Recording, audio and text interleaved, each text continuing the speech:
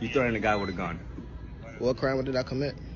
You threatened a guy with a gun. You threatened a guy with a gun. What crime have I committed? Asshole, that one. People cannot just go around threatening other people with a weapon and then just be able to walk free. That's not how that fucking works. I know the law, you think I'm stupid?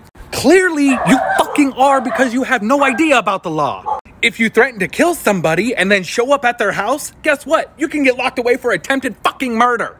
This is a huge problem in the United States right now. Stupid ass people see some video on an app and then start going out doing stupid shit, and then they get arrested and they're sitting in a jail cell being like, what did I do? This is not what TikTok said. Do not go out and do stupid shit just to argue with police officers, because 9 times out of 10, you're gonna end up in a jail cell. Get fucked, Karen. Merch link in bio.